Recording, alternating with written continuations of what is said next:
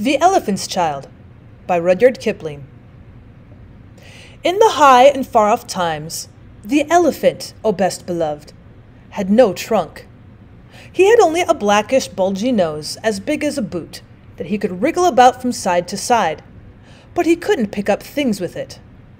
But there was one elephant, a new elephant, an elephant's child, who was full of satiable curiosity, and that means he asked ever so many questions. And he lived in Africa, and he filled all Africa with his satiable curiosities.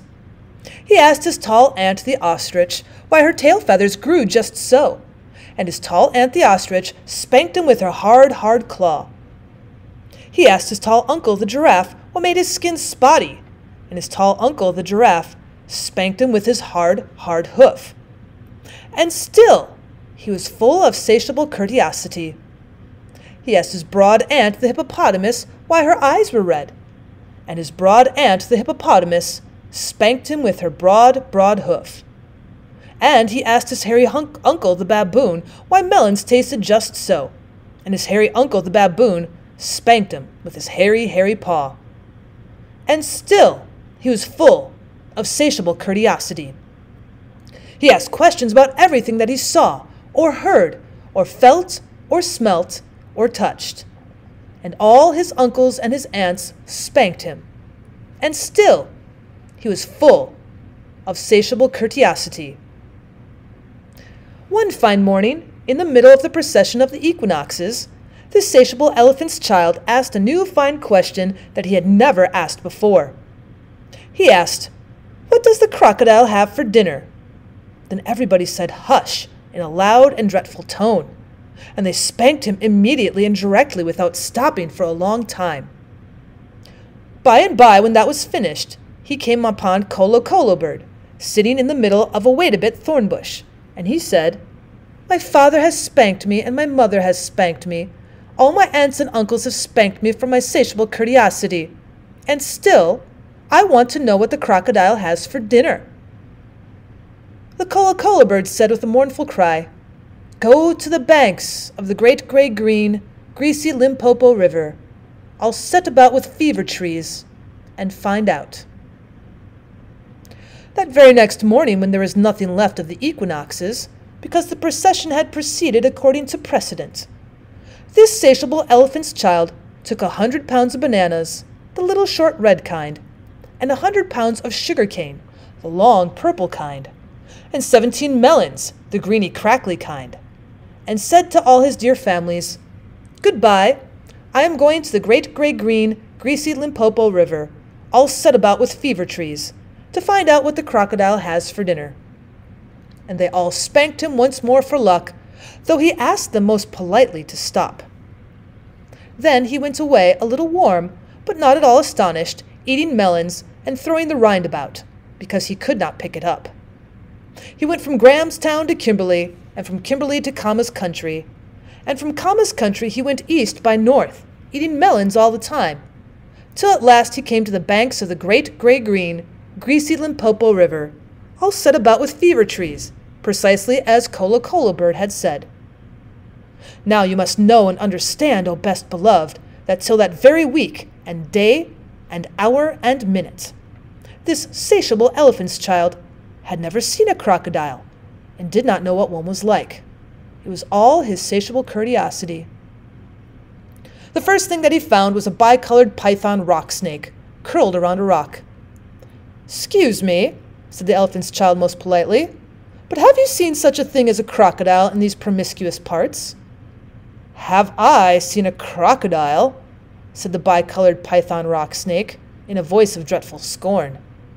"What will you ask me next?" "Well, excuse me," said the elephant's child, "but could you kindly tell me what he has for dinner?" Then the bicolored python rock snake uncoiled himself very quickly from the rock, and spanked the elephant's child with his scalesome, flailsome tail. "Well, that is odd," said the elephant's child, "because my father and mother and my uncle and my aunt, not to mention my other aunt the hippopotamus, and my other uncle the baboon, they've all spanked me for my satiable curiosity. And I suppose this is the same thing." So he said goodbye very politely to the bi-colored python rock snake, and helped to coil him up on the rock again, and went on, a little warm, but not at all astonished, eating melons and throwing the rind about, because he could not pick it up, till he trod on what he thought was a log of wood at the very edge of the great gray-green, greasy Limpopo River, all set about with fever trees. But it was really the crocodile, O best beloved, and the crocodile winked one eye, like this. "'Excuse me," said the elephant's child most politely, "but do you happen to have seen a crocodile in these promiscuous parts?" Then the crocodile winked the other eye, and lifted half his tail out of the mud. And the elephant's child stepped back most politely, because he did not wish to be spanked again. "Come hither, little one," said the crocodile. "Why do you ask such things?" "Excuse me," said the elephant's child most politely, "but my father has spanked me, my mother has spanked me, not to mention my tall aunt, the ostrich, and my tall uncle, the giraffe, who can kick ever so hard, as well as my broad aunt, the hippopotamus, and my hairy uncle, the baboon, and including the bi-colored python rock snake, with the scalesome flailsome tail, just up the bank, who spanks harder than any of them. And so, if it's quite all the same to you, I don't want to be spanked any more." "Come hither, little one," said the crocodile, "for I am the crocodile." And he wept crocodile tears to show it was quite true. Then the elephant's child grew all breathless and panted, and kneeled down on the bank, and said, "You are the very person I've been looking for all these long days. Will you please tell me what you have for dinner?" "Come hither, little one," said the crocodile, "and I'll whisper." Then the elephant's child put his head down close to the crocodile's musky, tusky mouth, and the crocodile caught him by his little nose, which up to that very week, day, hour, and minute had been no bigger than a boot, though much more useful. "I think," said the crocodile, and he said it between his teeth like this, "I think today I will begin with elephant's child." At this, O best beloved, the elephant's child was much annoyed, and he said, speaking through his nose like this, "Let go, you're hurting me." And then the bi-colored python rock snake scuffled down from the bank and said, "My young friend, if you do not now, immediately and instantly, pull as hard as ever you can, it is my opinion that your acquaintance with the large patterned leather ulster," and by this he meant the crocodile, "will jerk you into yonder limpid stream before you can say Jack Robinson." This is the way bi-colored python rock snake always talked.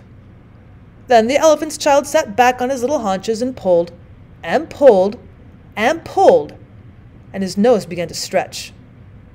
And the crocodile floundered into the water, making it all creamy with great sweeps of his tail, and he pulled, and pulled, and pulled. And the elephant's child's nose kept on stretching, and the elephant's child spread all his little four legs and pulled, and pulled, and pulled, and his nose kept on stretching. And the crocodile threshed his tail like an oar, and he pulled, and pulled, and pulled. At each pull, the elephant's child's nose grew longer and longer, and it hurt him heejus. When the elephant's child felt his legs slipping, and he said through his nose, which was now nearly 5 feet long, "This is too much for me." Then the bi-colored python rock snake came down from the bank and knotted himself in a double clove hitch around the elephant child's hind legs and said, "Rash and inexperienced traveler, we will now seriously devote ourselves to a little high tension, because if we do not, it is my impression that yonder self-propelling man-of-war with the armor-plated upper deck," and by this, O best beloved, he meant the crocodile, "will permanently vitiate your future career." That is the way the bi-colored python rock snakes always talk. So he pulled, and the elephant's child pulled, and the crocodile pulled. But the elephant's child and the bi-colored python rock snake pulled hardest. And at last the crocodile let go of the elephant's child's nose with a plop that you could hear all up and down the Limpopo.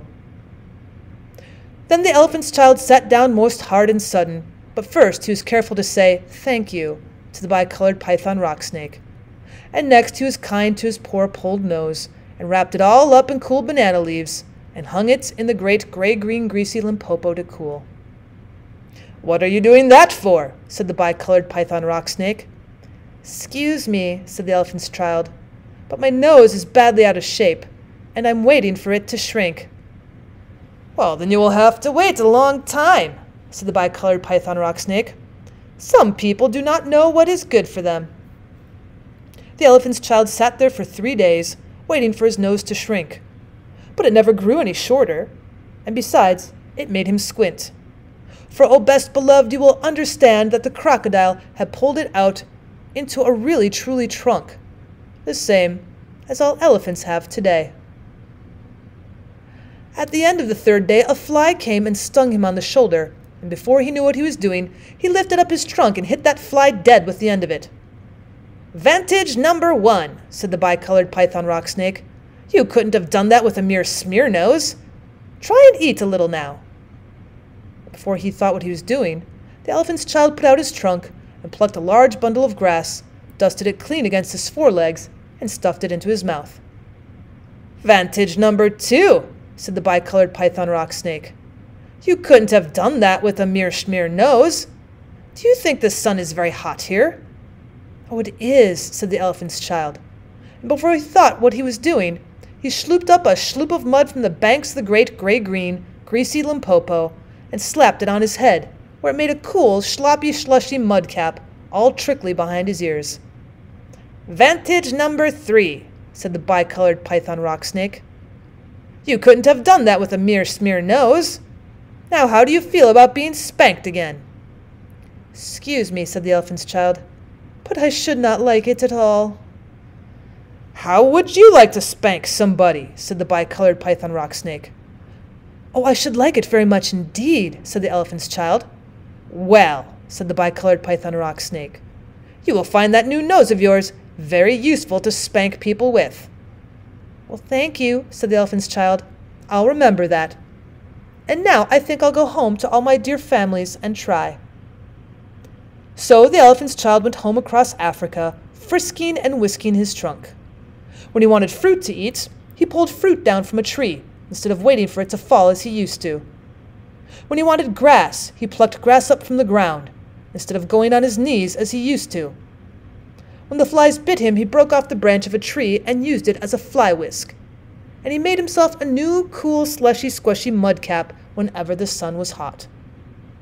When he felt lonely walking through Africa, he sang to himself down his trunk, and the noise was louder than several brass bands. He went especially out of his way to find a broad hippopotamus, she was no relation of his, and he spanked her very hard, to make sure that the bicolored python rock snake had spoken the truth about his new trunk.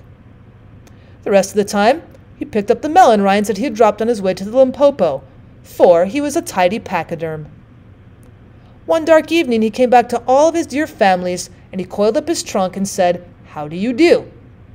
They were very glad to see him, and immediately said, "Come here and be spanked for your satiable courteosity." "Puh," said the elephant's child. "I don't think you peoples know anything about spanking, but I do, and I'll show you." Then he uncurled his trunk and knocked 2 of his dear brothers head over heels. "Oh, bananas," said they. "Where did you learn that trick? And what have you done to your nose?" "I got a new one from the crocodile on the banks of the great gray-green, greasy Limpopo River," said the elephant's child. "I asked him what he had for dinner, and he gave me this to keep." "Well, it looks very ugly," said his hairy uncle the baboon. "It does," said the elephant's child, "but it's very useful." And he picked up his hairy uncle the baboon by one hairy leg and hove him into a hornet's nest. Then that bad elephant's child spanked all his dear families for a long time, until they were very warm and greatly astonished. He pulled out his tall ostrich ant's tail feathers, and he caught his tall uncle the giraffe by the hind leg and dragged him through a thorn bush. And he shouted at his broad aunt the hippopotamus, and blew bubbles into her ear when she was sleeping in the water after meals. But he never let anyone touch the colo bird. At last things grew so exciting that his dear families went off one by one in a hurry to the banks of the great gray-green, greasy Limpopo River, all set about with fever trees, to borrow new noses from the crocodile. When they came back, nobody spanked anybody any more, and ever since that day, oh best beloved, all the elephants you will ever see besides all those that you won't have trunks precisely like the trunk of the satiable elephant's child.